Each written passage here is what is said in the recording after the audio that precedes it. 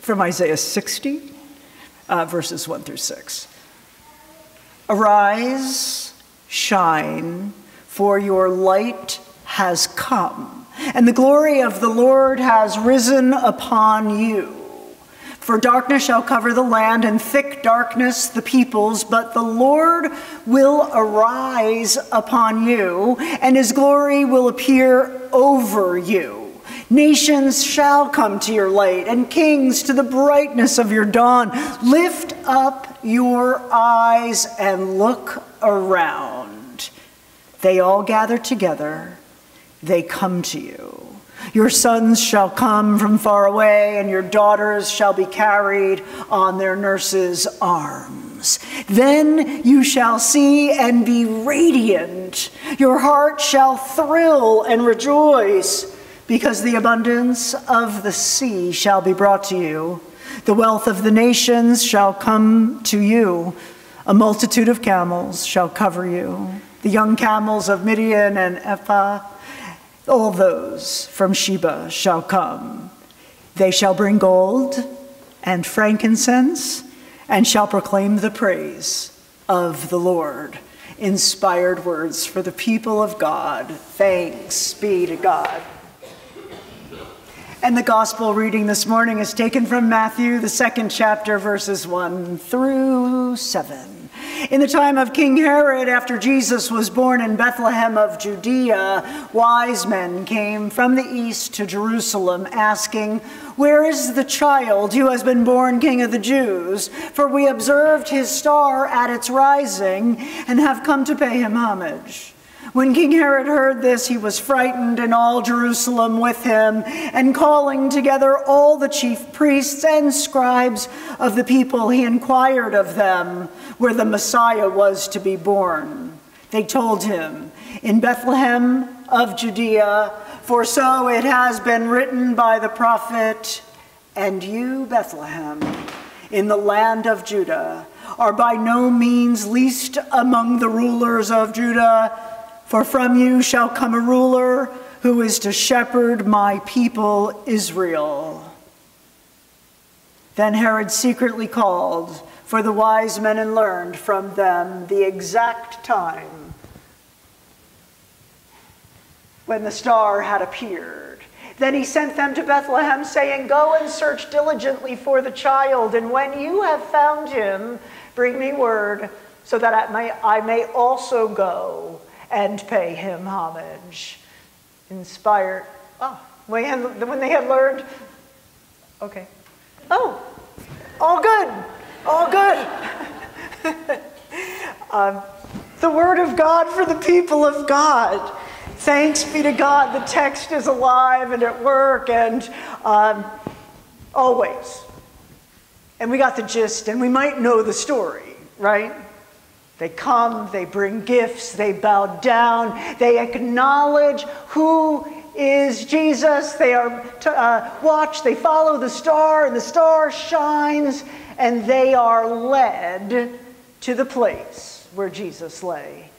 We covered a lot of this ground last week. So this morning, it is the Sunday where we celebrate the Epiphany. It is the Sunday when we recognize the 12th day of Christmas. It has been called Little Christmas. It has been called the day of the Epiphany, the day of the awakening to who Jesus was, who Jesus is, and we are all called to follow stars and signs to the place where we know Jesus, the place where we come, that teaches us how to live, how to travel, how to go about our business. So today is the day where we celebrate the light rising from the sky, marking time and space as holy, where wisdom came into the world. And there are many stars that rise. And so this morning we're also beginning a sermon series on the gospel according to Bruce Springsteen. Another star from the east that rose. For many of us, I don't know about you, but I'm one of those people who is pretty big fan of Springsteen, and I can't be alone here, am I? Any Springsteen fans? 1, 2, come on, don't be ashamed. And I'm one of those people who also thinks that you can't live in New Jersey and not be a fan of Bruce Springsteen. You can't live in New Jersey and not be a follower. And then I met my husband,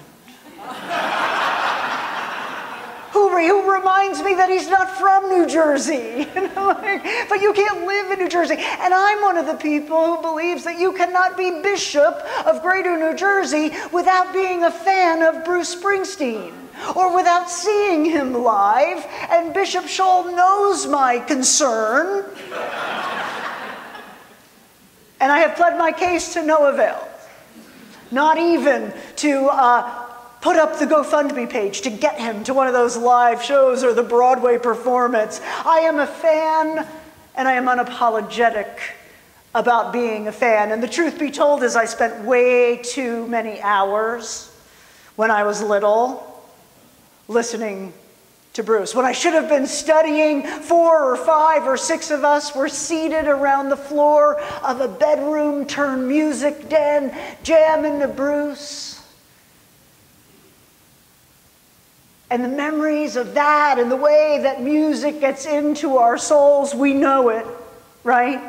Because we sing it and we live it and we learn it and it transports us.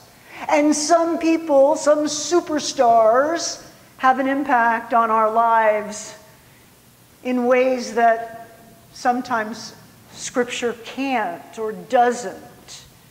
And sometimes we realize that those stars actually have a song to sing.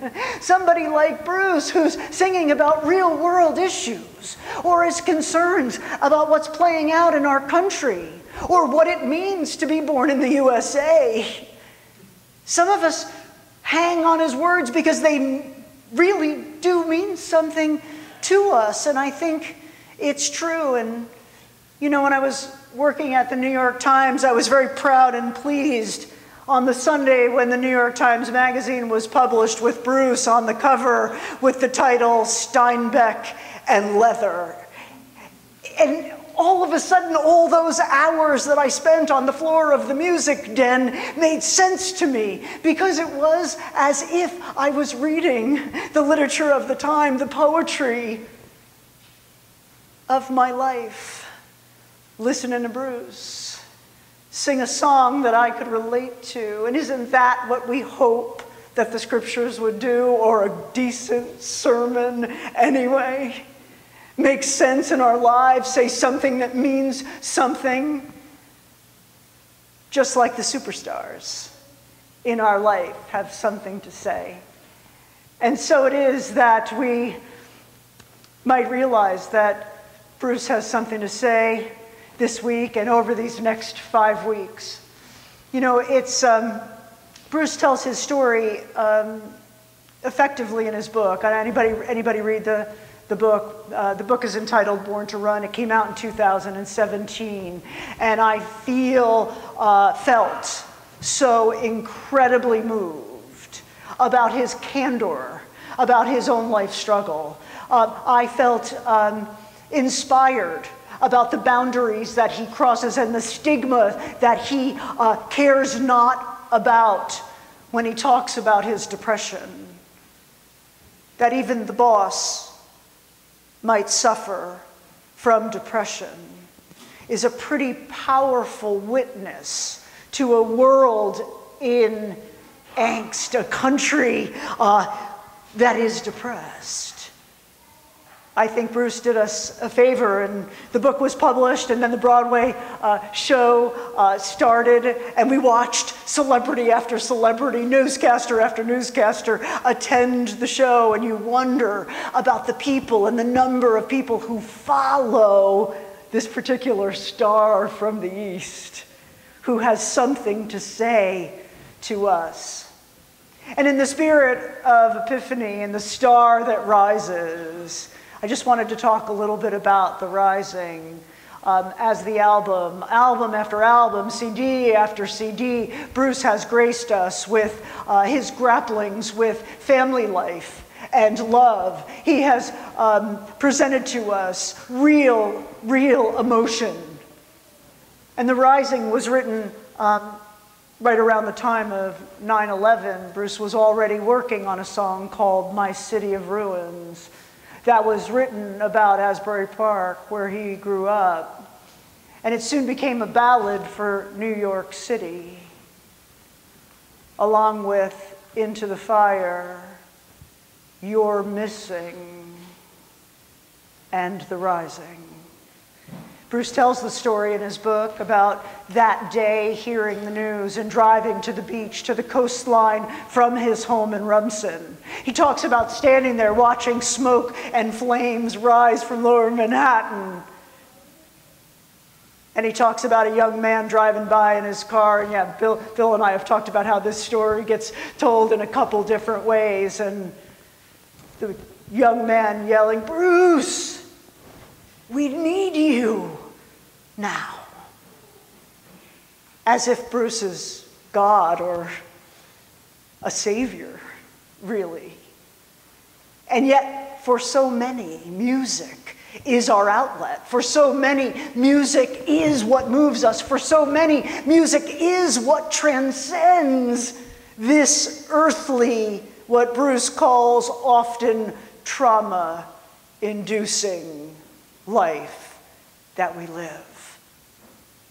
He went home that day and turned to the people he loved, his wife, his children, and his music. Went into the studio and put together The Rising, a collection of songs that would move us, speak to us in ways that others have not, speak to us in ways that the scriptures can't. Because they're written in their own time and place, they're written in their own context. And so as we enter into this sermon series and as we talk a little bit about what Bruce or other musicians, performers can do for us, writers, right, poets can do for us, here's what's important. What's important that we remember, not unlike the Star of Epiphany, is that all of these things point to something else, and that is God.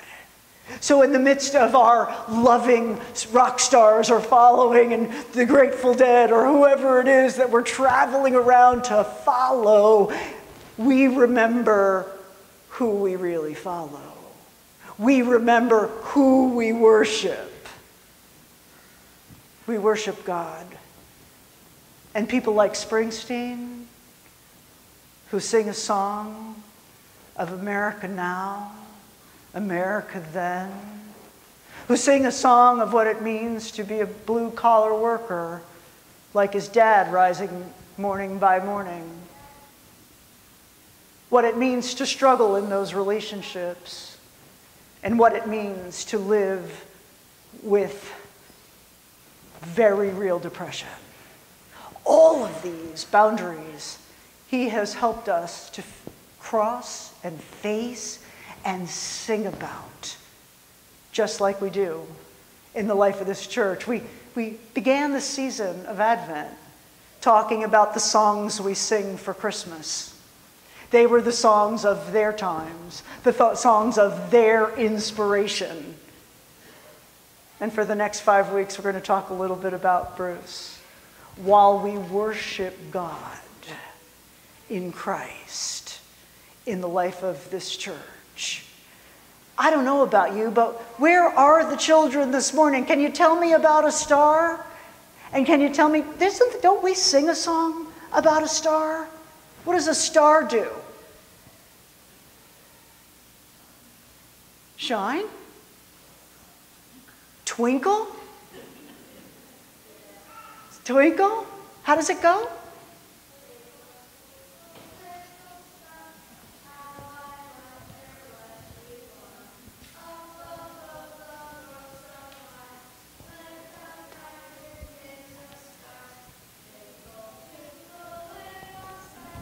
How I wonder what you are. So even the stars themselves speak to the mystery of God, lead us to God so that we can worship and celebrate God's love together, right? And that same baby who was born so that God's love could come into the world, so that God could show us the way to live, to make music in the heavens and make music on the earth, that same God sent his Son to come to a table. And when the days and the story got a little depressing for Jesus, he decided that what he would do is make dinner for his friends. Are our communion servers in the back, and will they come down this morning?